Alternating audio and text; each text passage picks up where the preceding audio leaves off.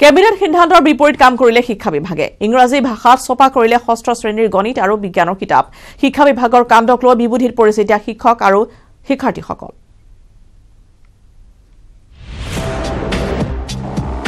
সৰকাৰৰ হঠকাৰী সিদ্ধান্ত ষষ্ঠ শ্ৰেণীৰ বিজ্ঞান আৰু গণিত বিষয় ছপা হল ইংৰাজী মাধ্যমৰ কেবিনেট সিদ্ধান্তৰ বিপৰীত কাম শিক্ষা বিভাগৰ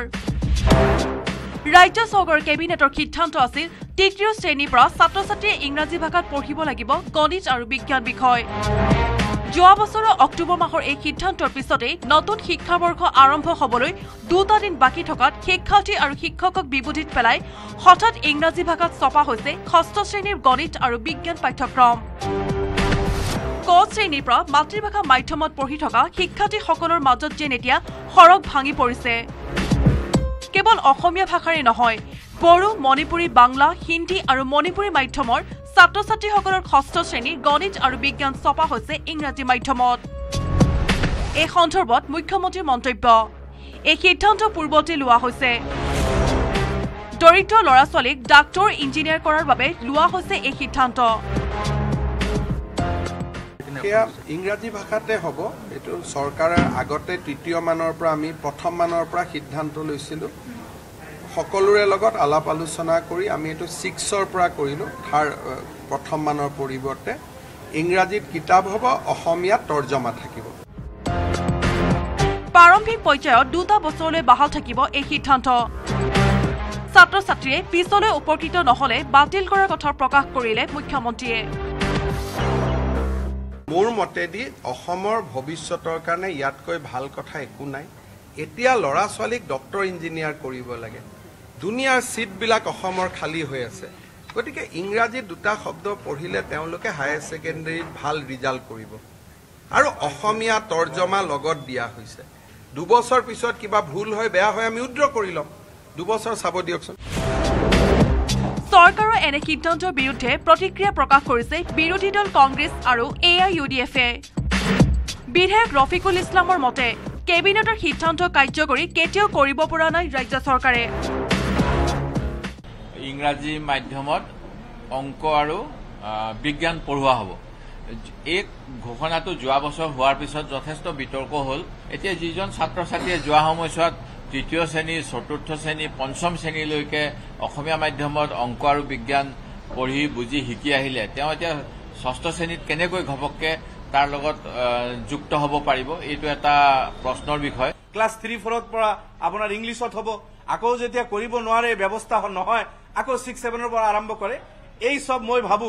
কেবিনেট ঘনে ঘনে পাতি যেতিয়া সিদ্ধান্ত ল'ব লাগে বিশেষ একো নাথাকে তেতিয়া এনেকুৱা ধৰণৰ আপোনাৰ স্ববিৰোধী সিদ্ধান্তবিলাক তেখেতসকলে লৈ থাকে আৰু বাতিল কৰি থাকে এই ক্ষেত্ৰত শিক্ষা বিভাগৰ কঠোৰ সমালোচনা কৰিছে বিধায়ক অখিল গগৈয়ে শিক্ষা বিভাগে অৰাজকতা সৃষ্টি কৰাৰ কথা প্ৰকাশ বিধায়কজনৰ অসমীয়া মাধ্যমক অসমৰ চৰকাৰী বিদ্যালয়বিলাকক এফালৰ পৰা কৌশলেৰে বন্ধ কৰিবৰ কাৰণে এনেকৈ তৃতীয় শ্ৰেণীৰ পৰা এনেকৈ ইংৰাজী মাধ্যমৰ পাঠ্যপুথিবিলাক এনেকৈ জাপি দিছে গতিকে মই দাবী উত্থাপন কৰোঁ যে অসমৰ সকলো অভিভাৱকে অসমৰ সকলো ছাত্ৰ-ছাত্ৰীয়ে আৰু শিক্ষাগুৰুসকলে ইংৰাজী মাধ্যমৰ যি পাঠ্যপুথি সেই পাঠ্যপুথিত পঢ়ুৱাব নোৱাৰো বুলি আৰু আমি পঢ়িব নোৱাৰো বুলি আৰু আমাৰ ছাত্ৰ-ছাত্ৰীসকলে পঢ়িব নোৱাৰে বুলি কৈ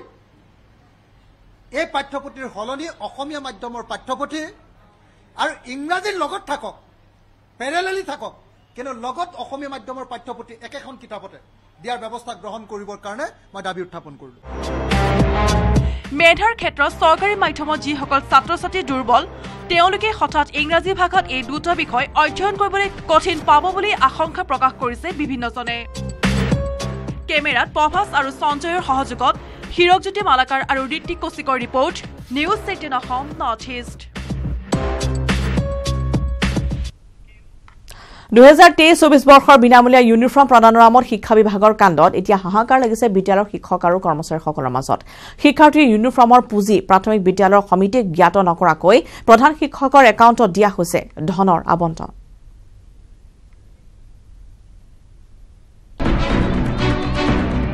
মাজনিশা দিছপুৰৰ টুগলকি কাণ্ড মোবাইলে মোবাইলে বিদ্যালয়ৰ প্ৰধান শিক্ষকক ধনৰ আবণ্টন খৰচৰ সময়সীমা মাজত মাত্ৰ এটা দিন ইউনিফৰ্ম ক্ৰয় নকৰিলে ধন ঘূৰি যোৱাৰ আশংকা 2023-24 বৰ্ষৰ বিনামূলীয়া ইউনিফৰ্ম প্ৰদানৰ নামত শিক্ষা বিভাগৰ কাণ্ডত এতিয়া হাহাকাৰ লাগিছে বিদ্যালয়ৰ শিক্ষক আৰু কৰ্মচাৰীৰ মাজত শিক্ষাৰ্থীৰ ইউনিফৰ্মৰ পুঁজি প্ৰাথমিক বিদ্যালয়ৰ সমিতিক জ্ঞাত নকৰাকৈ প্ৰধান শিক্ষকৰ একাউণ্টত দিয়া হৈছে ধনৰ আবণ্টন আৰু সময়সীমা নিৰ্ধাৰণ কৰা হৈছে মাত্ৰ এটা দিন এটা দিনৰ ভিতৰত নিবিদা সংগ্ৰহ কৰি যোগান ধৰিব লাগিব ইউনিফৰ্ম শিক্ষাৰ্থীৰ দুযোৰ ইউনিফৰ্মৰ নামত ধাৰ্য কৰা হৈছে 600-700 টকা কোন ভেণ্ডৰ বা কোম্পানীক দিব ইউনিফৰ্ম ক্ৰয়ৰ ঠিকা তাকে লৈ এতিয়া পানীত হাঁহ নচৰা হৈছে প্ৰধান শিক্ষকসকলৰ মাজত চৰকাৰৰ এনে সিদ্ধান্তৰ বিধানসভাত ক্ষোভ প্ৰকাশ কৰিছে বিৰোধী বিধায়কসকলে 2 দিনত জানো সম্ভৱ স্কুলবিলাকে ইউনিফৰ্ম ৰেডি কৰি ছাত্ৰৰ হাতত তুলি দিয়া এতিয়া বহুত স্কুলটো বন্ধ 1 তাৰিখৰ পৰা আৰম্ভই হ'ব স্কুলত ছাত্ৰ এডমিশনে লোৱা নাই কিমানজন ছাত্ৰ কোন ক্লাছত হ'ব কিমানজনক আপোনাৰ ইউনিফৰ্ম দিব এনেকুৱা এটা নাবুত নাছৰুত কাণ্ড গোটেই অসমত চলি আছে একেদিনাৰ একেনিশাৰ ভিতৰতে ইউনিফৰ্ম যোগানৰ কথা কৈছে এই ক্ষেত্ৰত যিখিনি স্বচ্ছতা থাকিব লাগে কোৱা হয় যে আমাৰ ট্ৰান্সপাৰেন্সি আছে চৰকাৰখন দুৰ্নীতি নহয় যে দুৰ্নীতিৰ কিবা এটা থাকি গ'ল এনে সন্দেহ সকলোৰে মনত হৈছে আৰু আমাৰো সেই সন্দেহ হৈছে বিভিন্ন মহলত এই সম্পৰ্কত হোৱা বিতৰ্ক সন্দৰ্ভত প্ৰতিক্ৰিয়া প্ৰকাশ কৰিছে মুখ্যমন্ত্ৰী ডক্টৰ হিমন্ত বিশ্ব শৰ্মাই কোনো ঠিকাদাৰৰ পৰা নহয় আত্মসহায়ক গোটৰ পৰা ইউনিফৰ্ম ক্ৰয় কৰাৰ আহ্বান মুখ্যমন্ত্ৰীৰ মইতো হেডমাষ্টাৰসকলক কম যে আপোনালোকে মহিলা আত্মসহায়ক গোট দি ইউনিফৰ্মবিলাক চিলক কণ্ট্ৰেক্টৰ চিষ্টেমটো বাদ দিয়ক উল্লেখযোগ্য যে কলকাতাৰ ভেণ্ডৰক দিয়াৰ বাবে এনে হঠকাৰী সিদ্ধান্ত লোৱাৰ অভিযোগ তুলিছে একাংশই কমিশন কোৱাৰ লোভত বিজেপি চৰকাৰে যে এই গোটেই ইউনিফৰ্মৰ কাৰবাৰটো কিছুমান কেইজনমান বেপাৰীয়ে যাতে পায় আৰু সৰু সৰু স্কুলবিলাকত আকৌ তেওঁলোকৰ নিজৰ মানুহবিলাকে যাতে পায় ঠিকাটো ইউনিফৰ্মৰ তাৰ কাৰণে একে ৰাতিৰ ভিতৰত এনেকৈ ইউনিফৰ্মৰ এই গোটেই ঠিকাটো দিব খুজিছে কেমেৰা পাৰ্চন প্ৰভাস সিঙৰ সৈতে হিৰক জ্যোতি মালাকাৰৰ report news 18 Assam north east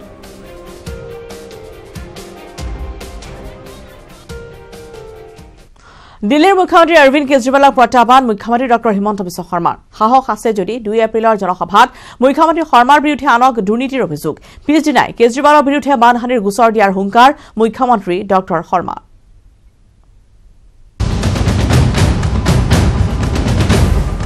সাহস আছে যদি গুৱাহাটীত আহি মোক সমালোচনা কৰক অৰবিন্দ কেজৰিৱালক প্ৰত্যাহ্বান মুখ্যমন্ত্ৰী ডক্টৰ হিমন্ত বিশ্ব শৰ্মাৰ I challenge them to show a single case against me. Where? Which case?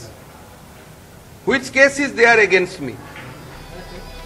অহা 2 এপ্ৰিলত গুৱাহাটীলৈ আহিব দিল্লীৰ মুখ্যমন্ত্ৰী অৰবিন্দ কেজৰিৱাল আৰু পাঞ্জাৱৰ মুখ্যমন্ত্ৰী ভগৱন্ত সিং মান আপৰ সাংগঠনিক ভিত্তি শক্তিশালী কৰাৰ উদ্দেশ্যে গুৱাহাটীৰ সোণাৰাম খেলপথাৰত এক বিশাল ৰাজহুৱা সভাত ভাগ ল'ব এই দুয়োগৰাকী মুখ্যমন্ত্ৰীয়ে সোণাৰাম হাইস্কুল খেলপথাৰৰ পৰা দিল্লীৰ মুখ্যমন্ত্ৰী অৰবিন্দ কেজৰিৱাল ডাঙৰীয়া আৰু পঞ্জাৱৰ মুখ্যমন্ত্ৰী ভগৱন্ত সিং মান ডাঙৰীয়া তেওঁলোকে উপস্থিত হয় অসমৰ ৰাইজক সম্বোধন কৰিব কেজৰিৱালৰ অসম আগমনৰ পূৰ্বে মুখ্যমন্ত্ৰী হিমন্ত বিশ্ব শৰ্মাই দিলে প্ৰত্যাহ্বান সাহস আছে যদি মোৰ বিৰুদ্ধে 2 এপ্ৰিলৰ জনসভাত কিবা দুৰ্নীতিৰ অভিযোগ দিয়ক মই পিছদিনাই কেজৰিৱালৰ বিৰুদ্ধে মানহানিৰ গোচৰ দিম So let him come to Assam on 2nd and say that there is a case against Himanta Biswa Sharma. I will sue him right away. Himanta Biswa শৰ্মাৰ এই উগ্ৰ প্ৰতিক্ৰিয়াৰ কাৰণো আছে এই প্ৰতিক্ৰিয়াৰ আগে আগে বৃহস্পতিবাৰে কেজৰিৱালেও হিমন্ত প্ৰসংগত আনিছিল এক বিস্ফোৰক অভিযোগ हेमंत बिश्व शर्मा के यहाँ बंदूक रखे बोला बीजेपी मंजूर है क्यों उसने चोरी कर रखी थी इन्होंने चोरी कर नहीं रखी दोनों ने तो इनको पता है 6-7 महीने रख लेंगे उसके बाद तो बाहर आना ही है कुछ करा नहीं है इससे फालतू क्या है बेल तो मिलनी है आज नहीं मिलेगी कल मिल जाएगी कल नहीं मिलेगी परसों मिल जाएगी नारायण नारायण के यहाँ बंदूक रखी बोला जी बीजेपी में जाएंगे সকলো ভ্ৰষ্টাচাৰীক বিজেপিয়ে নিজৰ দললৈ আনি একগোট কৰা বুলি টিপ্পনী দি চিবিআই ইডিৰ দৰে তদন্তকাৰী সংস্থাসমূহক বিজেপিয়ে নিজৰ স্বাৰ্থত ব্যৱহাৰ কৰা বুলি বিস্ফোৰক অভিযোগ আনিছিল কেজৰিৱালে বিপক্ষৰ শক্তিশালী নেতাক বিজেপিলৈ আনিবলৈ জোৰ কৰি বিজেপিয়ে চিবিআই আৰু ইডিৰ মিছা গোচৰৰ ভাবুকিৰে মূৰত পিষ্টল লগাই বিপক্ষৰ লোকক বিজেপিত যোগদানৰ ভয় দেখুৱাই বুলি সদনত সদৰি কৰিছিল কেজৰিৱালে ईडी और सीबीआई ने इस देश के सारे भ्रष्टाचारियों को एक पार्टी में इकट्ठा कर दिया मंच पे इकट्ठा नहीं किया, एक पार्टी में, इनकी पार्टी में इकट्ठा कर दिया सारे भ्रष्टाचारियों को। ईडी वाले आते हैं, सीबीआई वाले आते हैं, रेड मारते हैं, यहाँ बंदूक रखते हैं, कहते हैं बता जेल जाना है कि बीजेपी में जाना है। मनीष की यहाँ भी बंदूक रखी, बोले बता जेल जाना है कि बीजेपी। ইয়াৰ পিছতে গৰম হৈ পৰিছে মুখ্যমন্ত্ৰী হিমন্ত বিশ্ব শৰ্মা। মই এতিয়ালৈকে কোনো কেছ টেছ কৰা নাই, কিন্তু ভাৰতত ক'ৰবাত মোৰ বিৰুদ্ধে কেছ আছে নেকি? ক'ৰবাত গোটেই ভাৰতবৰ্ষত do any FIR is against me? I wanted to file a defamation case, but Arvind Kejriwal, like a coward, he spoke inside Assembly. উল্লেখযোগ্য এই দুয়োগৰাকী মুখ্যমন্ত্ৰীৰ মাজত বিভিন্ন মাধ্যমেৰে পূৰ্বৰ পৰাই সৃষ্টি হৈ আহিছে সংঘাত। কিছুদিন পূৰ্বে হিমন্ত বিশ্ব শৰ্মাৰ চাওডা কেলেংকাৰীক লৈ CBI আৰু ED নিমাত কিয় বুলিও প্ৰশ্ন তুলিছিল কেজৰিৱালে। আনহাতে দিল্লী আৰু অসমৰ শিক্ষা ব্যৱস্থাৰ তুলনা কৰি কেজৰিৱালক অসম চাই যাবলৈও পূৰ্বে আন এক প্ৰত্যাহ্বান জনাইছিল মুখ্যমন্ত্ৰীয়ে। এইবাৰ পিছে যুঁজ হৈ পৰিছে অধিক গৰম। এনে পৰিপ্ৰেক্ষিতত কেজৰিৱালৰ 2 এপ্ৰিলৰ অসম ভ্ৰমণ নিশ্চিতভাৱে হৈ পৰিছে তাৎপৰ্যপূৰ্ণ। ঋত্বিক কৌশিক আৰু বিপুল বৰ্মনৰ সহযোগত bureau report, news 18 Assam north east.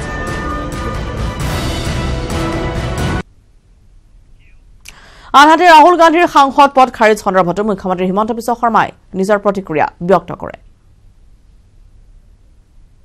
Not think that Rahul Gandhi is morally so corrupt. In 2013, Rahul Gandhi opposed the amendment of the bill which would have allowed a convicted MLA to be member of parliament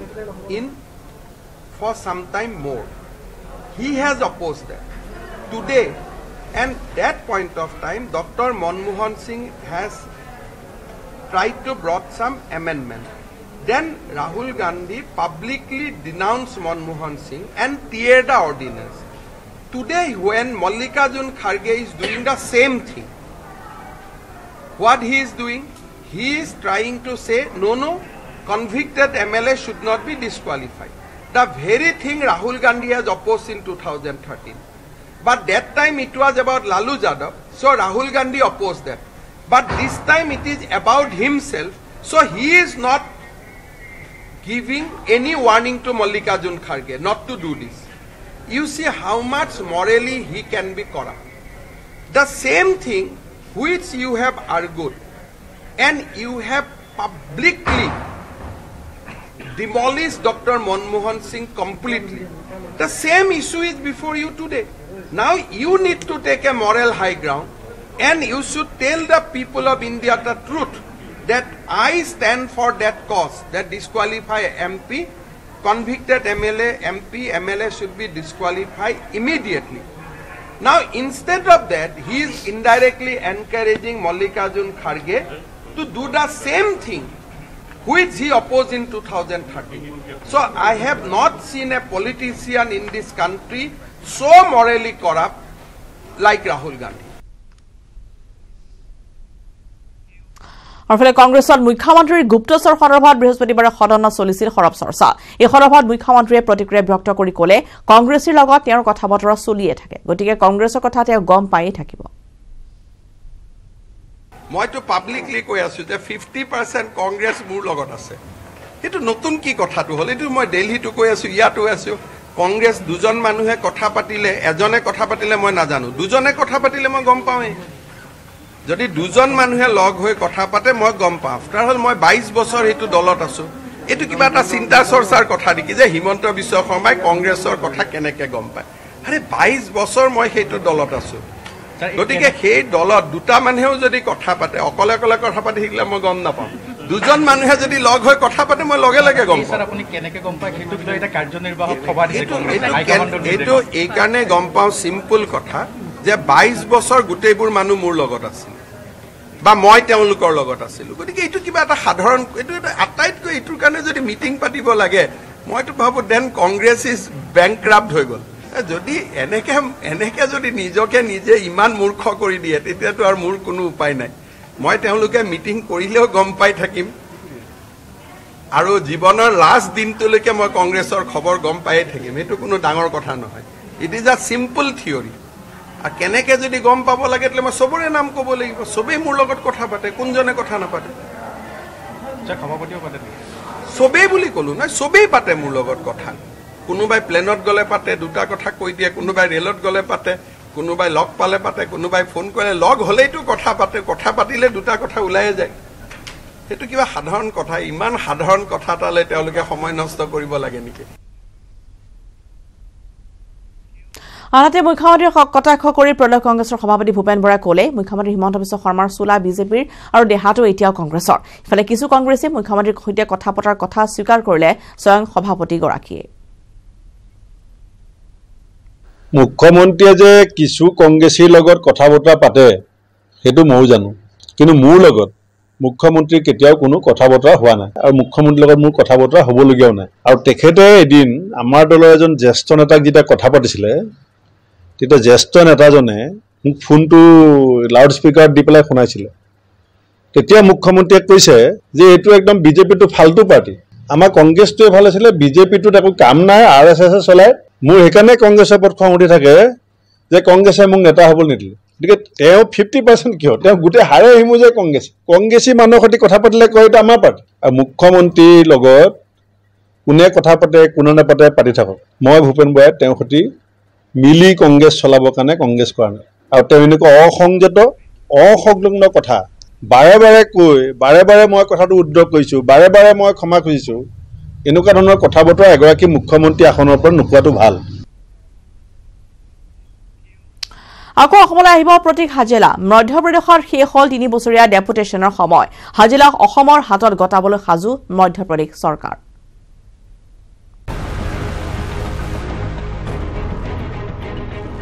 Hajela is back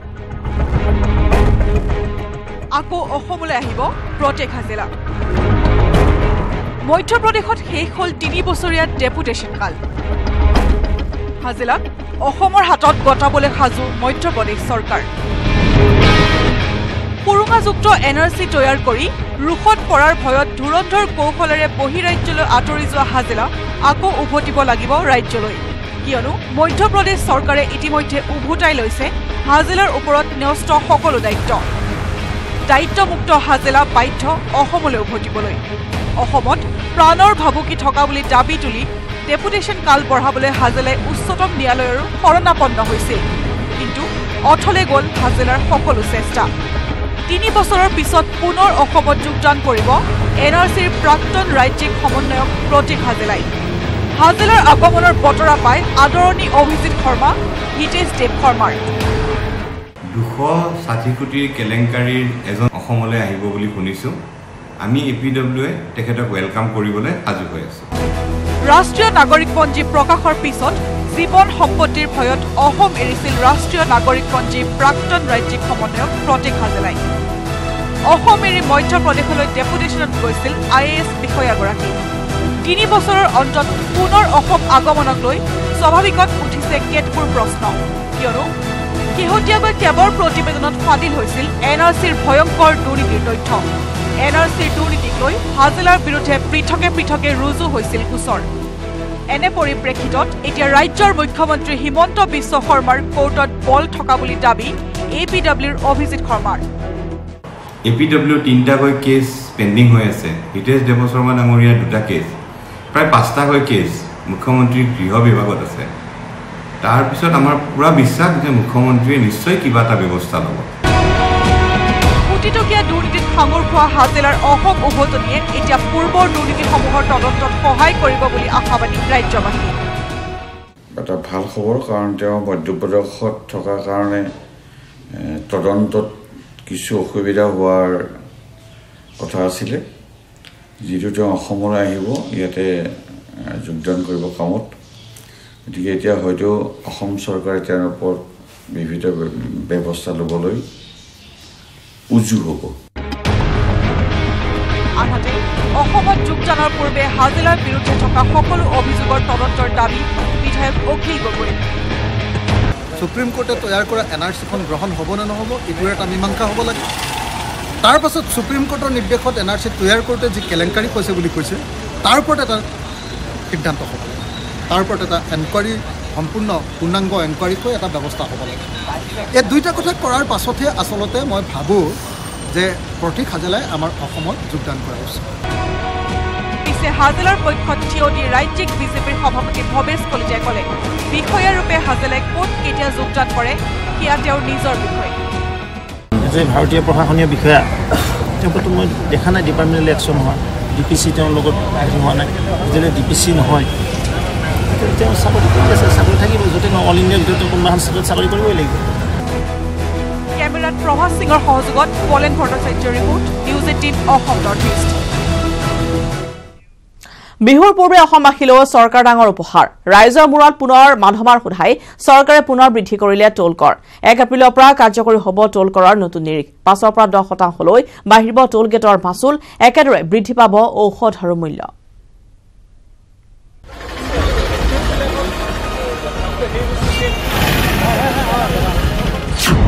1 April পিঠিত পৰিব মাধমাৰ এপ্ৰিল ফুল নহয় জেপ কাটি ভৰিব লাগিব ধন বৃদ্ধি হ'ব আপোনাৰ দৈনন্দিন খৰচ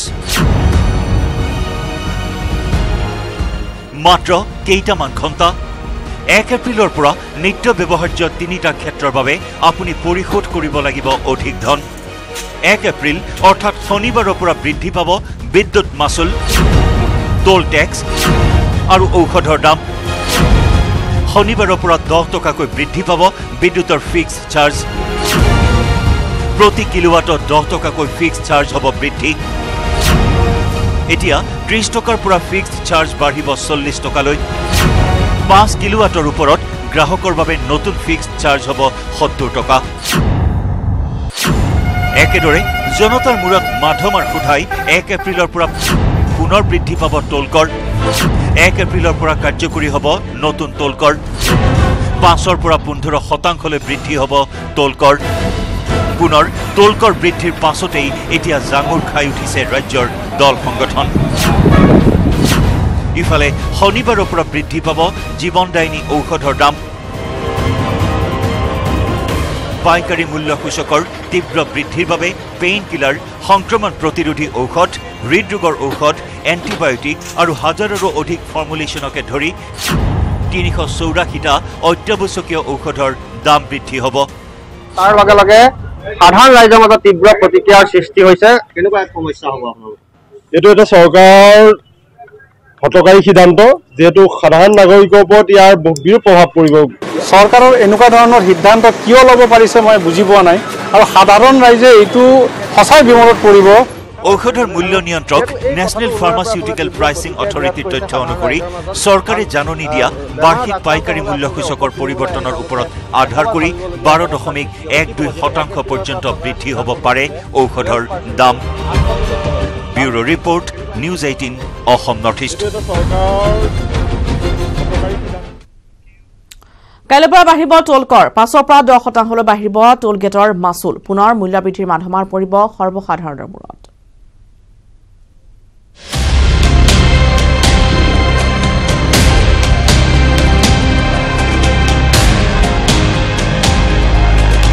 ৰাইজৰ মূৰত পুনৰ মাধমাৰ 5ৰ পৰা 10% বাঢ়িব টোল গেটৰ মাচুল 1 এপ্ৰিলৰ পৰা কাৰ্যকৰী হ'ব নতুন টোল কৰ ক'ত কি গাড়ীৰ বাবে কিমান বাঢ়িব টোল কৰ নাজৰাখাপ টোল গেটত এবাৰ পাৰ হ'বলৈ এতিয়াৰে পৰা 130 টকাৰ পৰিৱৰ্তে লঘু ব্যক্তিগত বাহনে দিব লাগিব 135 টকা বিপৰীতে এদিনতে অহা যোৱাৰ বিনিময়ত 190 টকাৰ পৰিৱৰ্তে দিব লাগিব 200 টকা লঘু বাণিজ্যিক বাহনৰ মাচুল 205 টকাৰ পৰা বৃদ্ধি হ'ব 215 টকালৈ দিনটোৰ ভিতৰত অহা যোৱাৰ বাবদ 310 টকাৰ বিপৰীতে মাচুল হ'ব 325 টকা দুটা এক্সেল থকা বাছে পূৰ্বৰ 330 টকাৰ সলনি ভৰিব লাগিব 455 টকা 24 ঘণ্টাৰ ভিতৰত অহা যোৱাৰ বাবদ 650 টকাৰ সলনি দিব লাগিব 680 টকা 4 এক্সেল থকা বাহনে পূৰ্বৰ 680 টকাৰ সলনি 1 এপ্ৰিলৰ পৰা দিব লাগিব 710 টকা এদিনৰ ভিতৰত অহা যোৱা কৰা বাহনে 1015 টকাৰ বিপৰীতে ভৰিব লাগিব 1070 টকা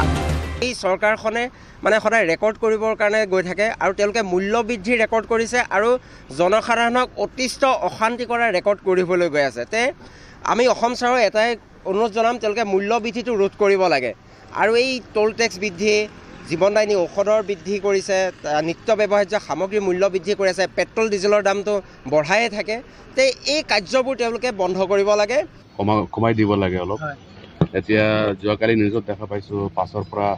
10% লৈকে বৃদ্ধি পাব কিন্তু এইটোতো ভাল কৰা নাই চৰকাৰে অসুবিধাৰ সন্মুখীন হৈছোঁ প্লাছ টোলটে মানে ক'বলৈ গ'লেতো উঠাই দিব লাগে 7 এক্সেলযুক্ত বাহনে এতিয়াৰ নিৰিখ 825 টকাৰ সলনি কৰি দিব লাগিব 865 টকা বিপৰীতে দিনটোৰ ভিতৰতে ইপাৰ সিপাৰ হোৱা বাহনে 1240 টকাৰ সলনি দিব লাগিব 1300 টকাৰ মাচুল নাজিৰাঘাটৰ দৰে ৰহা দবকা বাইহাটা চাৰিআলিৰ মদনপুৰ আৰু চিৰাঙৰ দহলাপৰা টোল গেটতো 1 এপ্ৰিলৰ পৰা বৃদ্ধি পাব কৰ দৰব আৰু বিদ্যুৎ মাচুল বৃদ্ধিৰ সমান্তৰালকৈ ৰাষ্ট্ৰীয় ঘাইপথ প্ৰাধিকৰণে টোল কৰ বৃদ্ধিৰ ৰামটাঙন সোধাবলৈ সাজু হৈছে সৰ্বসাধাৰণৰ মূৰত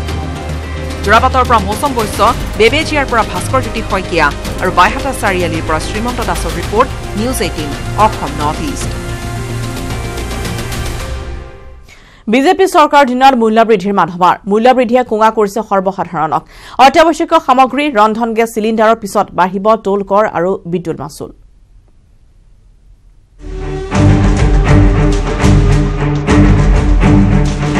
বিজেপি চৰকাৰৰ কাৰ্যকালত জনতাক টেটু চেপা অত্যাৱশ্যকীয় ঔষধৰ পাছত টোল গেটৰ কৰ বিদ্যুৎ মাচুল বৃদ্ধি চৰকাৰৰ অতিৰিক্ত কৰ বৃদ্ধিত কোঙা সৰ্বসাধাৰণ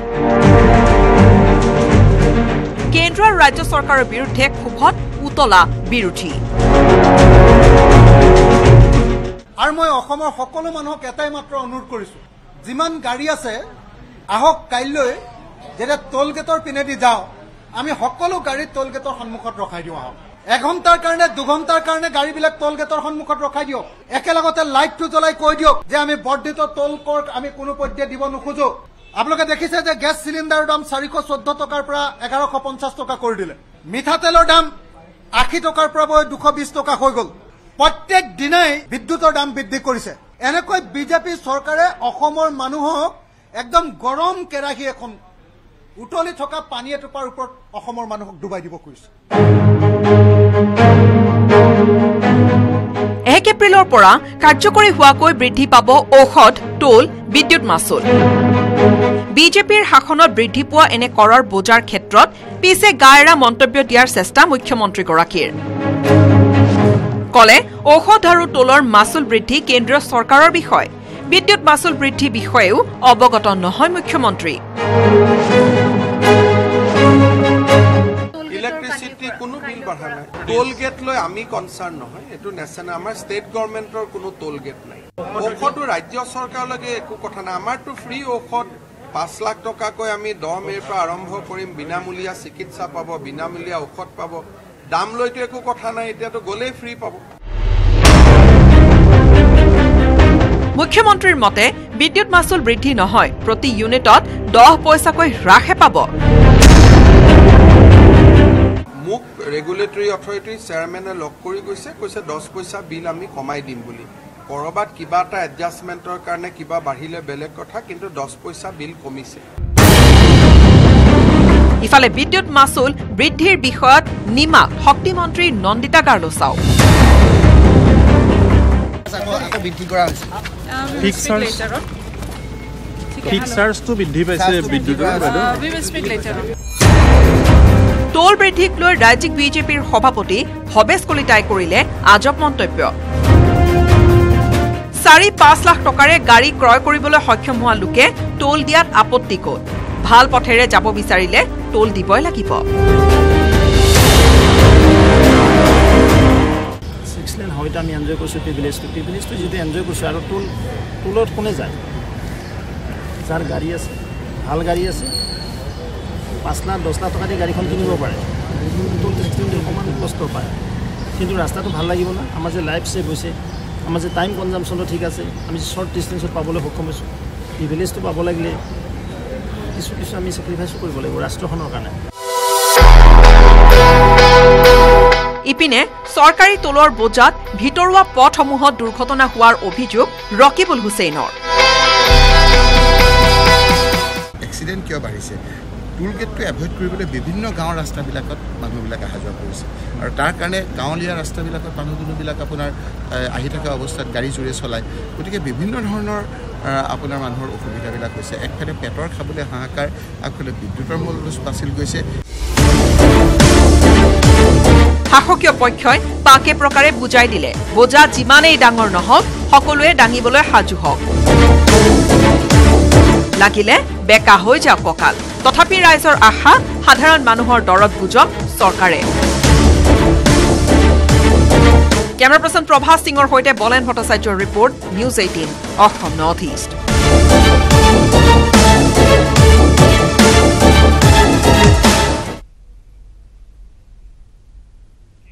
আৰু 4 দিন পিছত প্ৰথমবাৰলৈ অসমৰ ভূমিত অনুষ্ঠিত হ'ব ইণ্ডিয়ান প্ৰিমিয়াৰ লীগ চমুকৈ IPLৰ খেল। 5 আৰু 8 এপ্ৰিলৰ হাই ভল্টেজ খেলৰ বাবে সম্পূৰ্ণৰূপে সাজু হৈছে অসম ক্ৰিকেট সন্থা আৰু ৰাজস্থান ৰয়েলছ কৰ্তৃপক্ষ। প্ৰথম খেলৰ বাবে দুয়োটা দল 3 এপ্ৰিলত গুৱাহাটীত আহি উপস্থিত হ'ব।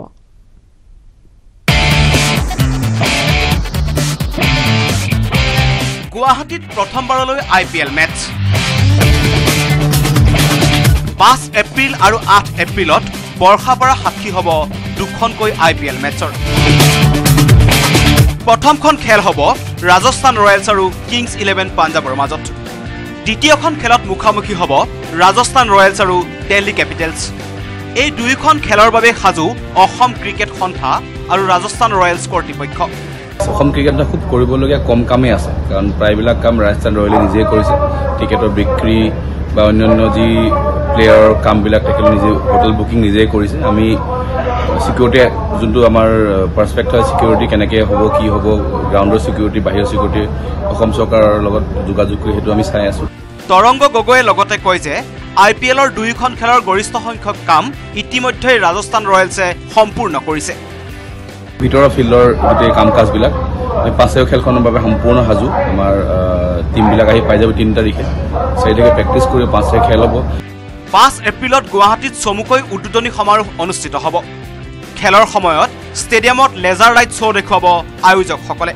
খেলৰ শেষত ষ্টেডিয়ামৰ ভিতৰত ফুটোৱা হ'ব আতচবাজি। এইটো আমাৰ কাৰণে প্ৰথম IPL মেচ। 31 তাৰিখে আহমেদাবাদত অপেনিং চেৰেমনি হ'ব। আমি অসমতো সেইদিনাখন 1 ঘণ্টাৰ আগতে এটা অপেনিং চেৰেমনি ধৰণৰ এটা প্ৰগ্ৰেম, নৰ্থ ইষ্টৰ সকলো থলুৱা ফক ডেন্সক লৈ আমি এটা কাৰ্যক্ৰম, singer. Then during the brake আমি এবাৰ লেজাৰ শ্ব' ৰাখিছোঁ। আমাৰ খেলৰ পাছত ফায়াৰৱৰ্ক আছে। দুয়োখন খেলৰ বাবে টিকেট অনলাইন আৰু কাউণ্টাৰত বিক্ৰী কৰিছে আয়োজকসকলে। অৱশ্যে বাৰিষা বতৰৰ বাবে এই পৰ্যন্ত সম্পূৰ্ণ টিকেট বিক্ৰী হোৱা নাই। বিপুল Barman report, news 18 Assam north east.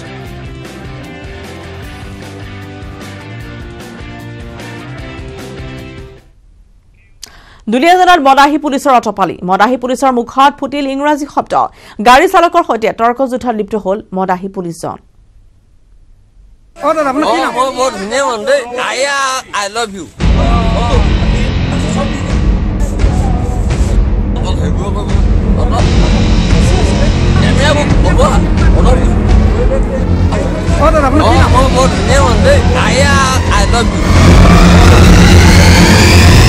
খাকীৰ দম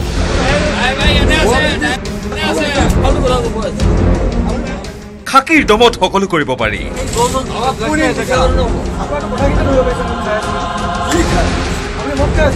তেতুৰ গুৰিলৈকে হুৰা উপান কৰিব পাৰি। বিনা কাৰণত ৰাইজৰ ওপৰত দাদাগিৰিও দেখুৱাব পাৰি।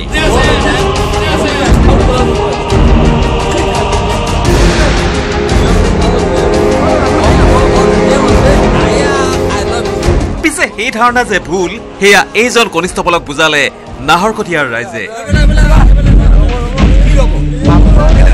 অসম আৰক্ষীত সুৰাপাই যোৱানক ৰেহাই দিয়া নহ'ব, এই সকিয়নি পূৰ্বেই দি গৈছিল প্ৰাক্তন আৰক্ষী সঞ্চালক প্ৰধান ভাস্কৰজ্যোতি মহন্তই। পিছে সকলো জোৱান জানো নিয়মত চলে?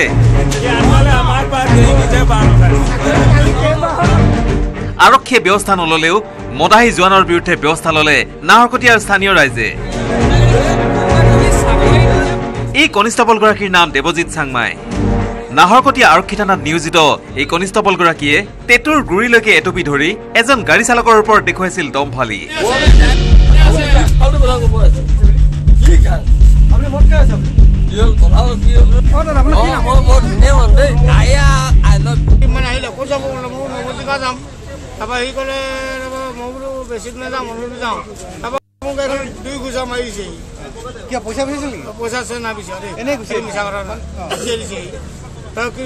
কোন হয় বুলি কৈছে গাড়ী মই গাড়ী ড্ৰাইভাৰ গুচি গ'ল 3 গুচা মাৰি গুচি গ'লগে মদ পানী খাই আছিল কোন হিৰো বিল্ডিং আছে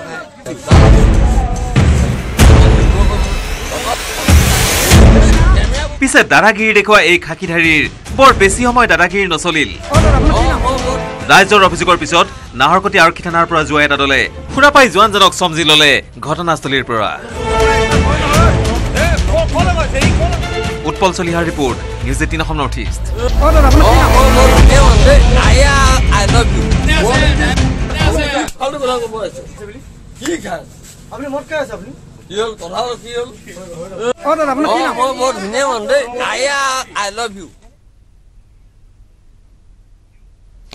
ৰামনৱমী দিনাখন মা দুৰ্গাৰ আশীৰ্বাদ ললে নীতা আম্বানীয়ে নীতা মুকেশ আম্বানী কালচাৰেল চেণ্টাৰ চমুকৈ NMACCৰ আজি শুভ উদ্বোধনীৰ প্ৰাক মুহূৰ্তত দেৱী দুৰ্গাৰ আশীষ ললে দেশৰ প্ৰখ্যাত সমাজকৰ্মী তথা ৰিলায়েন্স ইণ্ডাষ্ট্ৰিজ লিমিটেডৰ অধ্যক্ষ মুকেশ আম্বানীৰ পত্নী নীতা আম্বানীয়ে মুম্বাইৰ বান্দ্ৰা কুৰ্লা কমপ্লেক্সত জিঅ' ৱৰ্ল্ড চেণ্টাৰ স্থাপন কৰা হৈছে Nita Mukesh Ambani cultural centre Nita Mukesh Ambani culture centre হৈছে এটা বহুমুখী সাংস্কৃতিক প্ৰকল্প য'ত কলা সংস্কৃতিৰ সকলো দিশ সামৰি লোৱা হৈছে 2000 আসনযুক্ত গ্ৰেণ্ড থিয়েটাৰ 250 আসনযুক্ত অত্যাধুনিক ষ্টুডিঅ' থিয়েটাৰ আৰু 125 আসনযুক্ত dynamic cube Nita Mukesh Ambani culture চেণ্টাৰত আছে দৃশ্যকলাৰ বিশ্বমানৰ আৰ্ট হাউচ য'ত ভাৰতৰ লগতে পৃথিৱীৰ কলাৰ পৰিৱেশন আৰু প্ৰদৰ্শনীৰ আয়োজন কৰা হ'ব নীতা মুকেশ আম্বানী কালচাৰ চেণ্টাৰত শিশু ছাত্ৰ জ্যেষ্ঠ নাগৰিক আৰু দিব্যাংগসকলৰ বাবে প্ৰৱেশ বিনামূলীয়া হ'ব নীতা আম্বানীয়ে কয় যে আমাৰ কলা আৰু সাংস্কৃতিক ঐতিহ্য চিনেমা আৰু সংগীত নৃত্য আৰু নাটকৰ ঐতিহ্য সাহিত্য আৰু লোক সংস্কৃতি বিজ্ঞান আৰু আধ্যাত্মিক ঐতিহ্যৰ প্ৰসাৰ আৰু পৰিৱেশনৰ মহান লক্ষ্য আগত ৰাখি নীতা মুকেশ আম্বানী কালচাৰ চেণ্টাৰ স্থাপন কৰা হৈছে এই কেন্দ্ৰটোৰ শুভ উদ্বোধনৰ আগে আগে ৰামনৱমীৰ দিনা পৰম্পৰাগত ৰীতি নীতিৰে পূজা অৰ্চনা কৰি ঈশ্বৰৰ আশীৰ্বাদ কামনা কৰে जय गणेश देवा माता जानकी पार्वती पिता महादेवा हर हर महादेव हर काशी विश्वनाथ महादेव की जय কমলপুৰ ৰাজচক্ৰৰ লাটমণ্ডল গীতাঞ্জলি দাসে দাঙিলে হাত দুৰ্নীতি নিবাৰক শাখাই হাতে লুটে ধৰিলে লাটমণ্ডল গীতাঞ্জলি দাসক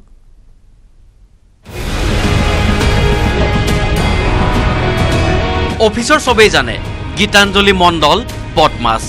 আৰু বদমাছ এওঁতো বদমাছ বুলি সবেই জানে 1000 টকীয়া চাহ খোৱা এগৰাকী লাটমণ্ডল চাহু চাহ 1000 টকীয়া চাহে খায় গীতাঞ্জলিৰ কাৰণে কোনো বদনাম হ'ব নিবিচাৰে এওঁতো বদমাছ বুলি সবেই জানে আমাৰ অফিসত সবেই জানে আমাৰ ৰেকৰ্ড কৰি ল আছে ড্ৰয়াৰত 5000 টকা সহ হাতে লুটে ধৰিলে এয়া গীতাঞ্জলি দাস কমলপুৰ ৰাজচক্ৰৰ লাটমণ্ডল গীতাঞ্জলি দাস কাৰ্যালয়ৰ সহকৰ্মীয়ে ক'লে লাটমণ্ডল গীতাঞ্জলি দাস হেনো বদমাছ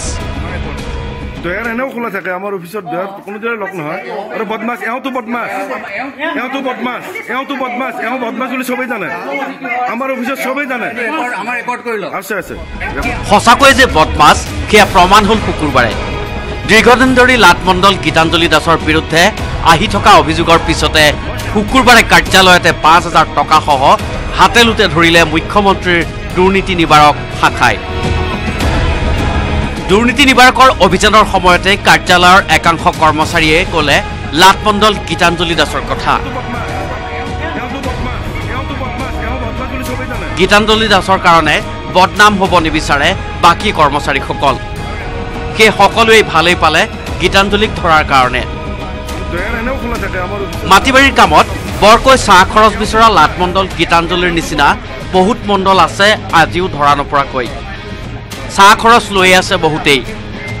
অৱশ্যে 1000 টকীয়া চাহ খোৱা গীতাঞ্জলিক ধৰাত আনন্দ পাইছে একাংশ লোকে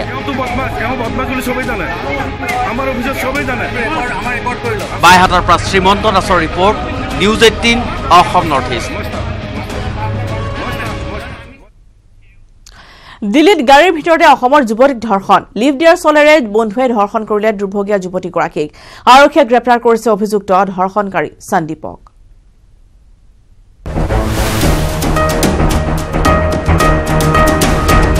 গুৰুগ্ৰামত অসমৰ যুৱতীক ধৰ্ষণ লিফ্ট দিয়াৰ চলেৰে বন্ধুৰ ধৰ্ষণ ৰঙাঘৰত ধৰ্ষণকাৰী বন্ধু 30 মাৰ্চত গাড়ীৰ ভিতৰত বন্ধুৱে ধৰ্ষণ কৰিলে অসমৰ যুৱতীগৰাকীক গুৰুগ্ৰামৰ ছেক্টৰ 37ত থকা কাৰ্যালয়ৰ পৰা ওলাই অহাৰ পাছতে সংঘটিত হ'ল এই জঘন্য ঘটনাটো কাৰ্যালয়ৰ পৰা ওলাই ঘৰলৈ যাবলৈ বুলি সন্দীপ নামৰ বন্ধুজনৰ গাড়ীত বহিল যুৱতীগৰাকী পাছে গুৰুগ্ৰামৰ হিৰো হোণ্ডা চকত বন্ধুৱে গাড়ীৰ ভিতৰতে ধৰ্ষণ কৰিলে অসমৰ যুৱতীগৰাকীক কেৱল সিমানেই নহয় এই কাণ্ডৰ বিষয়ে মুখ খুলিলে হত্যাৰ ভাবুকি দি মাজ ৰাস্তাত পেলাই থৈ বিৰদৰ্পে আঁতৰি গ'ল ধৰ্ষণকাৰী লগে লগে ছেক্টৰ 37 থানাত উপস্থিত হ'ল যুৱতী ভুক্তভোগী যুৱতীয়ে সন্দীপৰ বিৰুদ্ধে দাখিল কৰিলে এজাহাৰ সেই এজাহাৰৰ আধাৰত ভাৰতীয় দণ্ডবিধিৰ 376 আৰু 506 ধাৰাত গোচৰ ৰুজু কৰি আৰক্ষী গ্ৰেপ্তাৰ কৰিলে সন্দীপক আদালতৰ নিৰ্দেশত ইতিমধ্যে জেললৈ প্ৰেৰণ কৰিলে ধৰ্ষণকাৰীটোক লিফ্ট দিয়াৰ চলেৰে গুৰুগ্ৰামৰ ব্যস্ততম ৰাজপথত অসমৰ যুৱতীক ধৰ্ষণ কৰা ঘটনাই পুনৰবাৰ উদঙালে দেশৰ ৰাজধানীৰ নিৰাপত্তাহীনতা news desk report News 18 Assam Northeast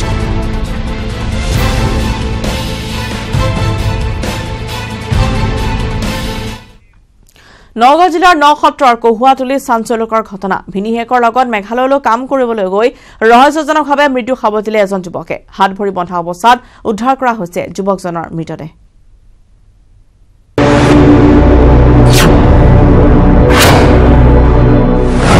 মেঘালয়ত নগাঁৱৰ যুৱকৰ ৰহস্যজনক মৃত্যু সন্তানক হত্যা কৰাৰ অভিযোগ পৰিয়ালৰ খুদ ভিনিহিয়েকৰ বিৰুদ্ধে হত্যাৰ অভিযোগ আপোনাৰ কি হয়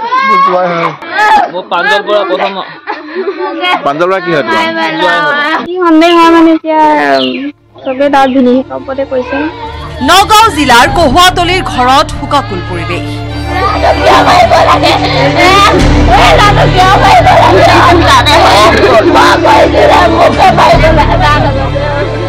কৰ্মসংস্থাপনৰ টোপ দি ভিনিহিয়ে প্ৰাঞ্জল বৰাই মেঘালয়লৈ লৈ গৈছিল মিণ্টু বৰাক কিন্তু কিছুদিন পাছতে কহুৱাতলিৰ ঘৰ পালেহি মিণ্টুৰ নিথৰ দেহ 29 মাৰ্চত মিণ্টুৰ মৃত্যুৰ বাতৰি পালে পৰিয়ালে লগে লগে মেঘালয়ৰ লুমচুঙলৈ যোৱা পৰিয়ালৰ লোকে হাত ভৰি বান্ধি থোৱা অৱস্থাত উদ্ধাৰ কৰিলে মিণ্টুৰ মৃতদেহ পত্নীক পিতৃগৃহলৈ খেদি পঠিওৱা প্ৰাঞ্জল বৰাই শহুৰেকৰ পৰিয়ালৰ ওপৰত পুতক তুলিবলৈ মিণ্টুক হত্যা কৰাৰ সন্দেহ ভুক্তভোগীৰ ইতিমধ্যে মিণ্টুৰ ভিনিহিয়ে প্ৰাঞ্জল বৰাৰ বিৰুদ্ধে মেঘালয়ৰ লুমচুঙৰ লগতে জাজৰি থানাত এজাহাৰ দাখিল কৰিছে ভুক্তভোগী পৰিয়ালে পিতৃ মাতৃৰ মুখত হাঁহি বিৰিঙাবলৈ কাম বিচাৰি মেঘালয়লৈ যোৱা মিত্ৰৰ হত্যাকাণ্ডত হতবাক হৈ পৰিছে পৰিয়ালটো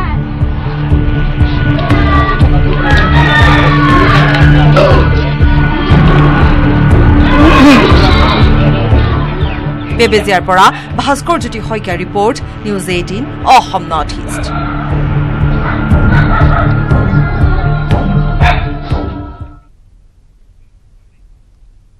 আৰু ইয়াৰ লগতে গাঁও চহৰ জিলাৰ খবৰ পৰা বিদায় লৈছো নমস্কাৰ